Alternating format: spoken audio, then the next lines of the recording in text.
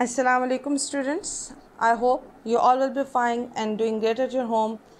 May Allah keep again all of us safe.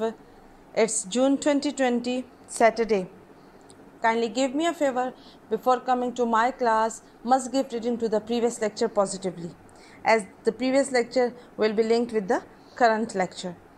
So previous lecture was about Antarctica and the South Pole, where we have read the lesson comprehension of Antarctica, and we read about Antarctica and the South Pole and life in Antarctica.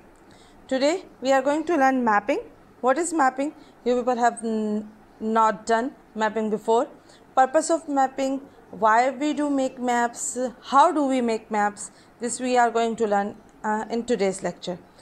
Mapping is exactly a map. A map, what is a map? A map is a diagrammatic representation of Earth's surface. Why we do make maps in English language? Maps are just like summary. What is summary?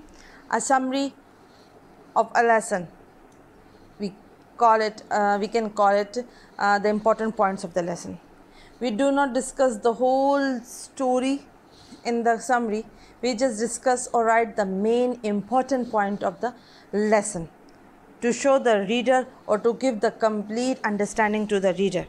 If someone does not have a time and he or she wants to read a lesson, so we just write or we can put a summary in front of him or her, and he or she will get the complete idea of the lesson. So mapping is also like a summary, but the difference is that summary we write in a paragraph, while mapping is a diagrammatic representation, or we write important points by showing diagram and graphic organizers something. Mapping or summary, exactly we are learning here, or mapping, so I will use the word mapping. Mapping shows the main features, ideas and details of the lesson or what we read. Again I am telling you that mapping shows us the main feature or detail of what we read. It is the best way to keep the lesson or to keep the in memory whatever we read, and if we want to keep that in memory, so this is the best way to keep the lesson or to keep what we read in memory.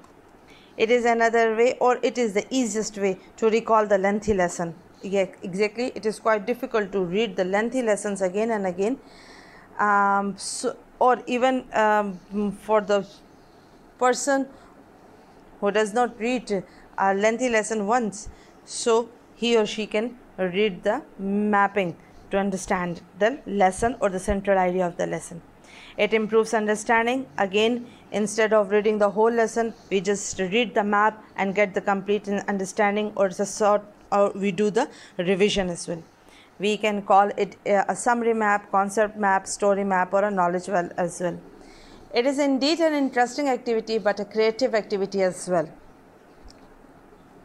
Later on I will tell you how can you make it a creative, exactly by using your own words, by using your own imaginations. It focuses on keywords and phrases. It focuses on keywords, the main words or phrases which are used in lesson. So we discuss or we use the keywords or lesson in the mapping. It reduces the irrelevant and repetition. I told you it is like summary. It reduces the irrelevant things, irrelevant pictures, irrelevant scenarios, and irrelevant characters, irrelevant theme and repetition, and just discuss the main character, the main plotting, the main theme, everything. It teaches how to integrate the central idea in a meaningful way. It is just like a summary. If you want to discuss or give the main central idea to the reader, so this summary and mapping is the easiest way.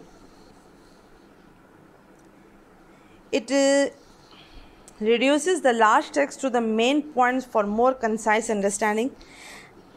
As it improves understanding, and all the students get the chance to show their creativity and understanding.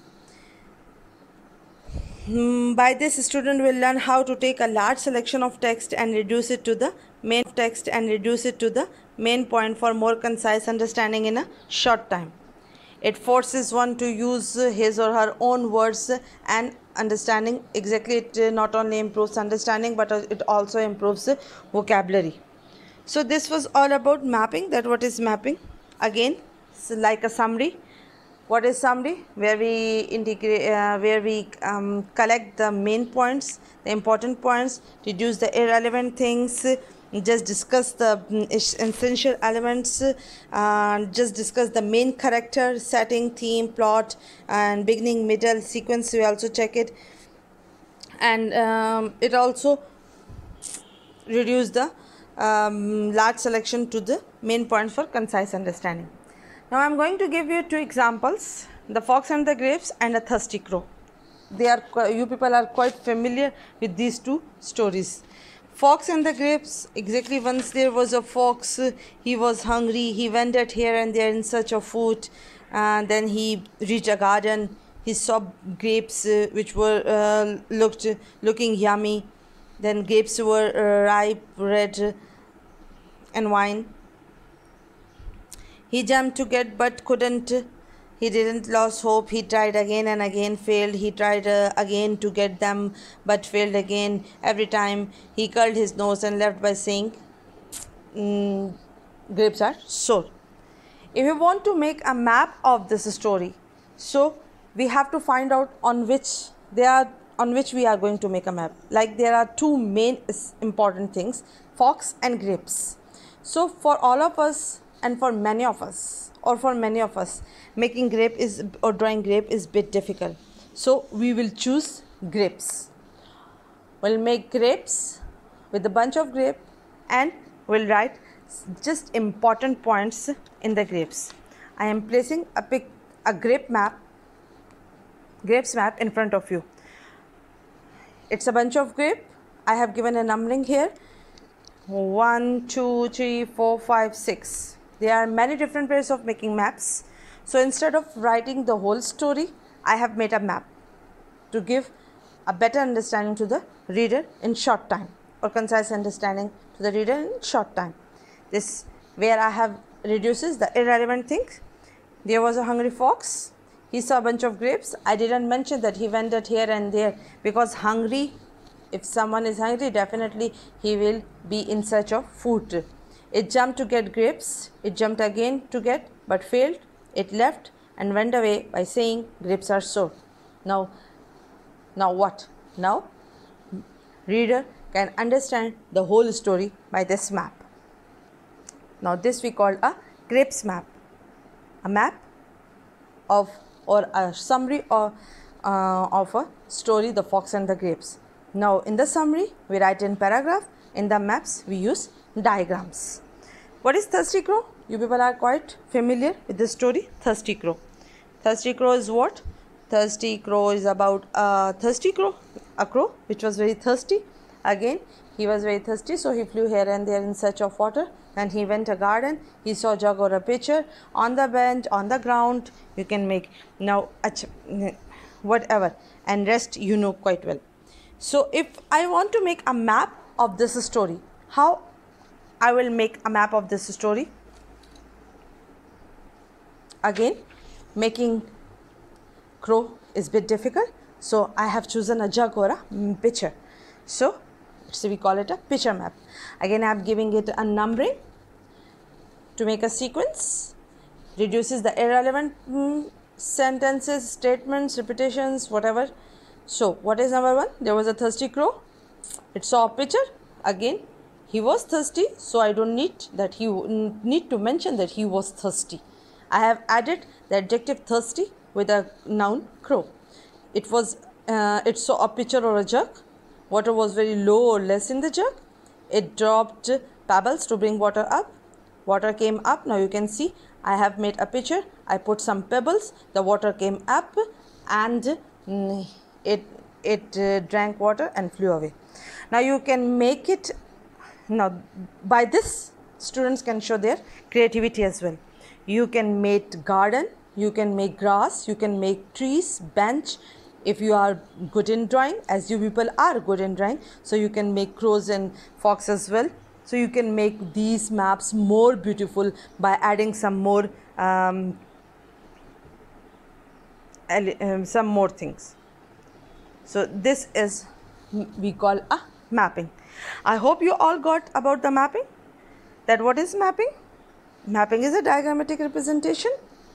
Or why we do mapping? To give reader a better understanding, to recall the important features, ideas, or to keep the lesson in memory for a long time. It is an interesting activity. It is a creative activity. It focuses on the keywords and phrases, and now it gives you a chance to show your creativity by making such pictures, diagrams, to make them more beautiful. You will make it interesting, and it gives you a chance to use your own vocabulary and your own understanding. I hope that you all got about mapping. I put pictures in front of you. I put a map in front of you, a grapes map or a picture map. Now we are moving towards our lesson, because we are going to make a map of the lesson we read in a previous lecture. In the previous lecture, we read about Antarctica and the South Pole. It is at the bottom. It is a huge continent at the bottom of planet Earth. The continent surrounding Southern Ocean, also known as Antarctic. It is bigger than Europe and North America, and then it has no native people, language, and rest all. Now, what you have to do in the whole lesson, we discussed about Antarctica. I told you some important facts as well, and we discussed about Antarctica. If you have a book, you can place a book in front of you. Now, it was all about native people, coldest, driest, windiest, 7 months winters, 5 months summer, then native animals and birds, and about airports. Now what you have to do, you have to make a map. We are not going to make a map on penguin, because penguin is a part of the story, but it is an essential, but it is not about all. The whole lesson is about Antarctica. So we are going to make a map of Antarctica, where we will show some important point, features or details. If you are good in made drawing, as you are, again before I told you, so you can make penguins, seals and whales. In the social study maps, you have seen Antarctica at the bottom. So you can make those maps, and you can write important details in that map. I have made a map for you people, as you people are doing it for the very first time. So that's why I am making a map for you people. But later on, you people will make a map and details by your own. And then you will attach those maps with your lesson, and when inshallah, when you will be back to school, I will check those maps. Now I am placing in front of you an Antarctica map. This is all about Antarctica map I have made for you people. Now this is Antarctica. It is at the bottom. These are oceans in its surrounding, and it is at the bottom. So this is all about Earth. I have shown it in a blue color. It is in the pole. Below Antarctica there is nothing, so I have not given it a shade of blue color. You can make arrowheads to show the sequence, or you can write numbering over there to show the sequence. What is the first important part? It is at the bottom of the planet Earth. What is the second important feature or detail of the lesson? That it has no native people, language or money. I reduced the lines that it is bigger than Europe because I can't make here Europe and North America. So I just collect the important feature. The third important feature is that it is covered, 98% of its area is covered with ice, and it is driest, coldest and windiest place. Moving ahead, there are 7 months winter and 5 months summer. You can write name of the months as well. Later on, penguins, seals, whales, and some other a few birds are the native animals. And last, there are few airports too. Recently opened is Vulcan Airport. Now if you want to make it more beautiful, you can make penguins here, penguins in the map, you can add whales here, you can add seals here, or you can put some cottons here to show that it is a snowy area. So this was all about Antarctica map. Now kindly, dear students, you all have to make this map by your own, and then you have to share the pictures. Now you can take a screenshot of this if you want to keep it safe with yourself. Then you have to make by your own on computer papers, and then you have to share the picture with your fellows and give grades or give numbering to your fellows as well. And when you will be back to school, inshallah, I will check your maps and will give you grades, stars and numbers over it. After making the map, what you have to do, you have to staple this map with your lesson unit number 1, and you have to fold it like this, and when you will close the book, it will be like that. Got it? So, and when you will open the book, instead of reading the whole lesson, you will read these important features or details, and you will come to know what is about the lesson. I hope you all got it. Okay students, now we are done with the map and we are moving towards what exercises on book and in the notebooks. Now whatever the task you will do on your book, that task will be done with pencil, and definitely in the notebook people will do with your blue ink pen with a blue marker. Today is June 2020, so we are going to take a start of exercises in our book first and later in our notebook. It's unit number 1. The name of exercise is activities. It is on page number 5, where we will do exercise A, that is question answer. You people will do it on book. Exercise B is about true or false. Again you people will do on book but with pencil. And exercise C is your homework. Whenever you get the time, kindly do it. Imagine that you are going to Antarctica. Then you have to write about 6 things you would need to bring with yourself. And in the previous lecture I told you that you have to make draw a map of world and show Antarctica.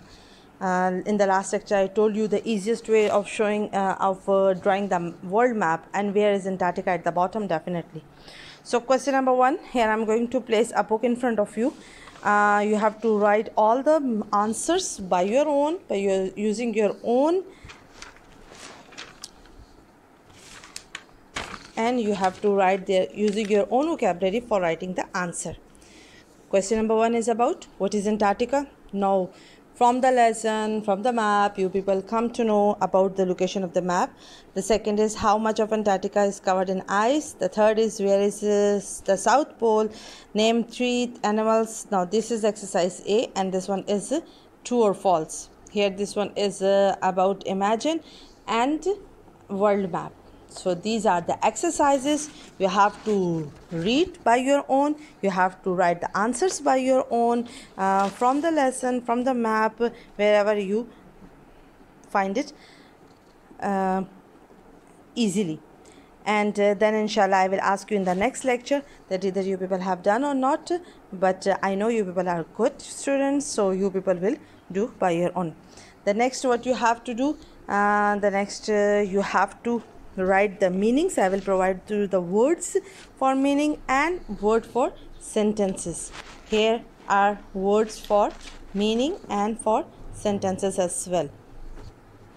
Now you can take a screenshot of these words for meaning and screenshot for the words for sentences. They are native, teeming, adapted, huddle, prevent. I have taken this word from the lesson. I told you the meaning when I was teaching the lesson. So you have to find out the meaning of these words, and you have to make the sentences of travel. But please again I am saying, don't write the sentences taken from the net. They are quite easy. Travel, I like traveling. I traveled Murray or somewhere. So you have to make when they have given you word in the first form. Now you can make the second form and the present participle form of that word in the sentences. They have not mentioned either they are giving it as a noun or a verb, so you people are free to make a noun or a verb. Surrounding, bright, wildlife, and hurdle.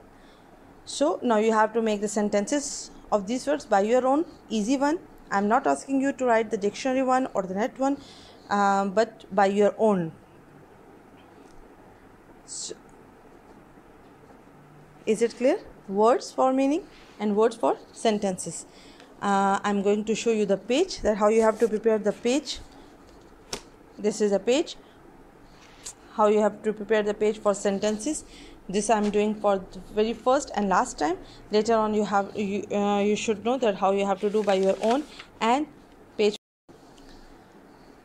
Now this is a page for meanings, how you have to prepare the page for meaning. Unit number 1, Antarctica, words for meaning, and you have to write their synonyms. Try to write one word synonym from your dictionary. So this was all about today's topic. In the second lecture I told you, here I'm going to quick recap.